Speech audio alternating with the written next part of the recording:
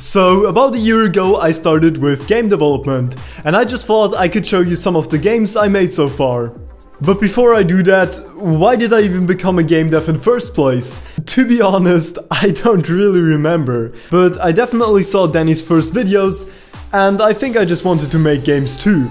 And after watching tutorials by Brackies and other awesome YouTubers, I made my first game. It was called The Beginning. Let's have a look at it. I basically just used the free asset from the asset store and made really good 2D movement. No, it's horrible. And also the character rotates the whole time, but luckily there's a secret ninja technique. Works always. Sometimes. Next game.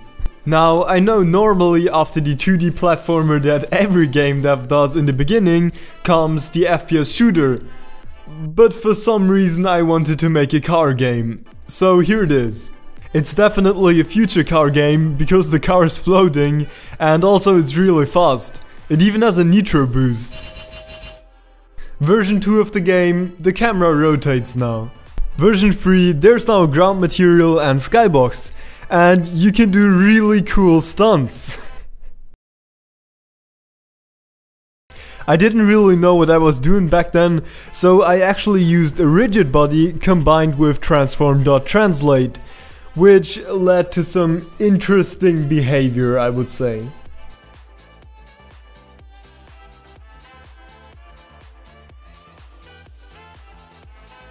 Version 4. The camera moves now with the car, but it doesn't really rotate.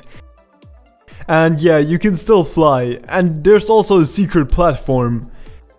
Insane improvement. Version 5. Once again, better camera and now the game actually looks pretty cool. 6. Main screen and better graphics. I even fixed the movement here, so now the car is using wheel colliders. But since I just copied code from a YouTube tutorial, I totally messed up the values and it feels like sliding over ice.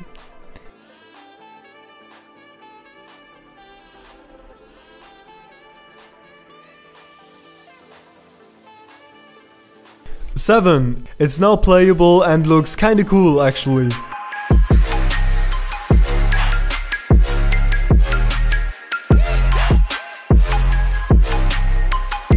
Kinda cool actually.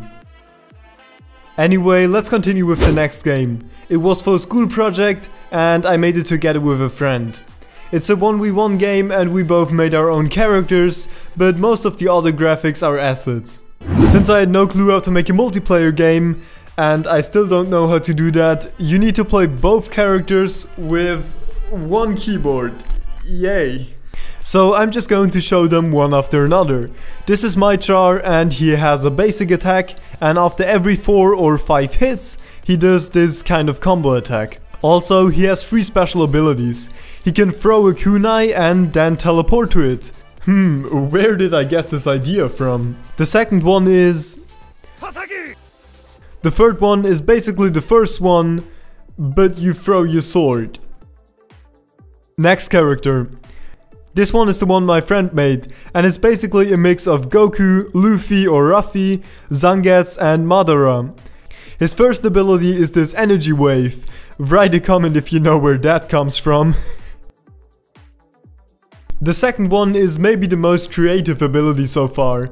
You can dash and leave behind the shadow clone, and then use the ability again to teleport to your clone, spawning 2 new clones that can damage others. The third one... okay, next game guys. But no, wait, I forgot to say you can also play against enemies if you want.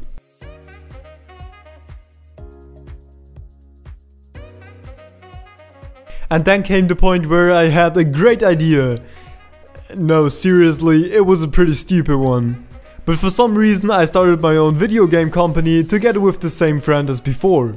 And every good video game company needs a video game. You probably already knew that. So here it is.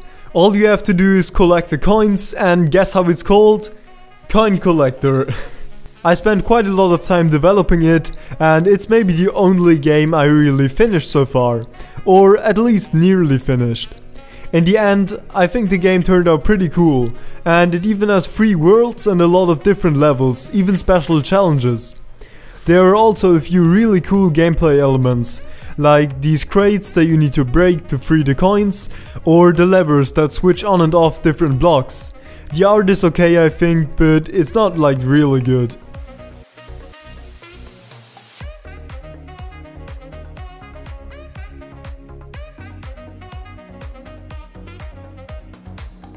The next game I started working on was Dodge Legends. Once again, really creative name.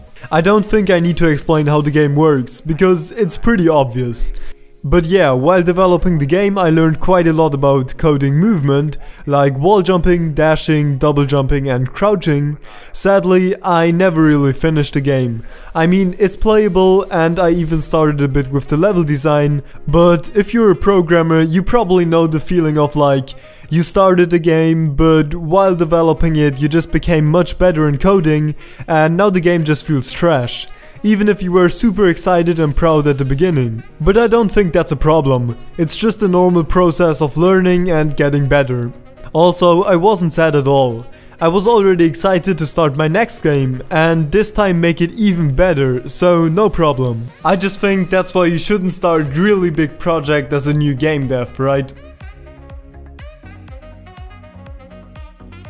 But I definitely didn't take this advice serious back then, because right after Dodge Legends, or even while developing Dodge Legends, I can't really remember, but I started 2 other games.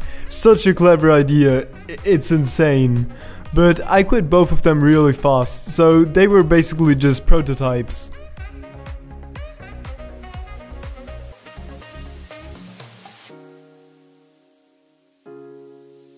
Yeah, and that's what I did in the last 8 months, I guess. I won't talk too much about my latest games, because there are already videos about them on my channel. So if you're interested, you can check them out too. That would be the Amazing Thief minigame, the Corona simulation game, the FPS shooter in one day, my Ludum Dare entry Protect Your Children, and also Anti-Carlson and Fight Yourself, but they are slightly out of the 1 year range. And now, thank you so much for watching. If you want to follow and support me on my further game dev journey, make sure to subscribe. And also you can tell me in the comments what your first games were like. I would love to hear that.